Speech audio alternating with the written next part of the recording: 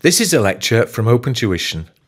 To benefit from the lecture, you should download the free lecture notes from opentuition.com. So let's go through and start the chapter on entity valuation. So again, coming back to effectively, not looking at the overall entity value of the equity plus the debt, but more of a focus really in terms of valuing equity and the practical issues that we have. So, think about what we've done in the last chapter. In the last chapter, we went through and used the dividend valuation model, didn't we? Okay. And effectively, that was looking at valuing a listed entity, wasn't it? Because your listed entities are likely to go through and pay some form of regular dividend, whether that's at the interim, final year. Again, we just made sure that it was a final dividend every single year, wasn't it? But if you begin to look at some smaller, unquoted businesses, it's going to be difficult to value them because they might not have a regular pattern of dividends, might they? An unquoted business could be owner managed, so therefore the owner just takes out money as a dividend as and when they need it. Okay. So here we start to look at how we value unquoted companies.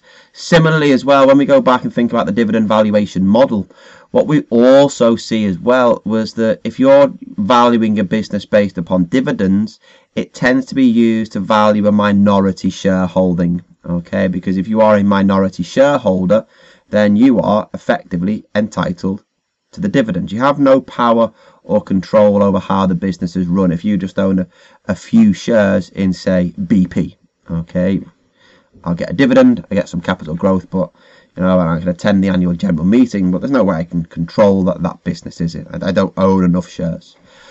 So also as well, this session will look at what we can do for valuing large shareholdings in a quoted company.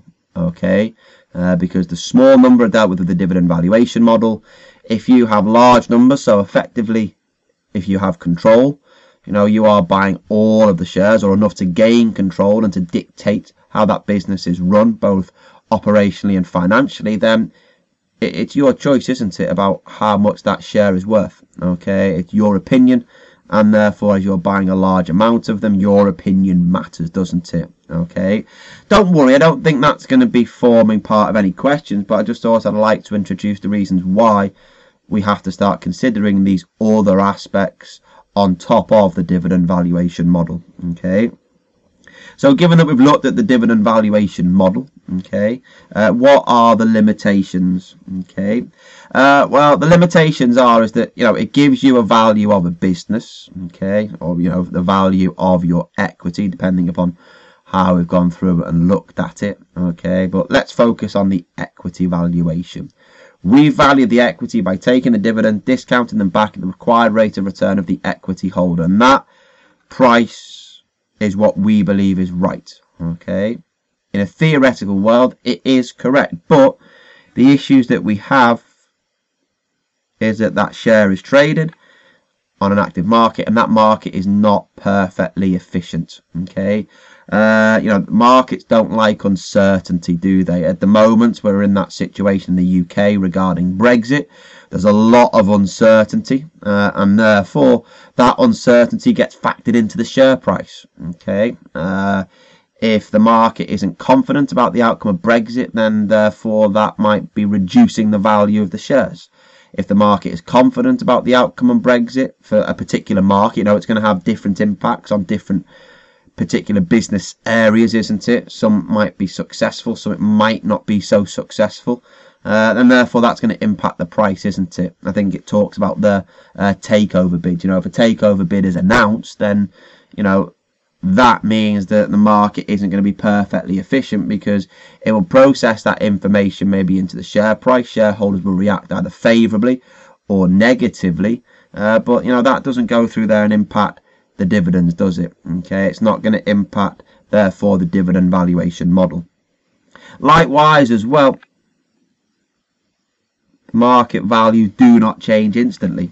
Okay, it takes a while to go through there and react to the new information as it's published. Again, in the days after the Brexit was announced, okay, the share prices fell. There was a little bit of sentiment that people wanted to sell the shares because they didn't think businesses were going to do all that well following Brexit. There wasn't really a plan about how the UK was going to leave the European Union. Okay, but it changed further and further over the days. Okay, as people started to take in more information, digest the potential pitfalls, the potential positive outcomes of how Brexit may then materialise. So therefore it does take time, and therefore that will be impacted by the volume of business that you have. The more volume that you have in terms of trades, therefore the share price will react that bit quicker. The fewer trades that there are, the less that share price is likely to change. Again, we've worked out our value based upon a dividend that we believe to be set in the future. Again, if that information is changed about the dividend, it won't impact the share price immediately. Okay, it will impact things over time. Okay, the other issue that you've got as well is when we went through and looked at dividends, we first of all used the dividend valuation model with a constant annual dividend. We then went through there and looked at what may happen if a dividend was to go through there and grow at a constant annual rate. Where do we get the growth rate from? Where's the uncertainty in there? We're not sure that it's going to grow at a particular rate. We also said whatever that growth rate was, that it was a constant growth rate. Again, where does that constant growth rate all of a sudden become constant? It could grow at different rates over different periods of time, depending upon how successful or unsuccessful that business is into the future. So although theoretically the dividend valuation model is sound, from a practical perspective it doesn't quite work as well as what we need it to do. And therefore that's what this chapter is about. We're going to go through there and look at additional aspects to value either an unquoted company or large holdings within a quoted company. And what we're going to go through and look at is the net assets basis of business valuation. One of the issues that we see with the net assets basis is that it ignores your intangible assets because they may not be recognized within your financial statements because of pesky accounting rules. Okay, surely we should include the value of intangibles within the value of your business. And then what we'll do is we'll take it away from, say, the balance sheet focus, which is what we have with the net assets, and then move it towards the income statement or the statement of profit or loss, and start to look at an earnings-based method of valuation. Okay, so the notes are effectively split into three aspects: net assets, intangibles, and earnings. But think of your intangibles and net assets as closely linked together. Okay, and we'll talk about all of them in the following videos. See you in a while.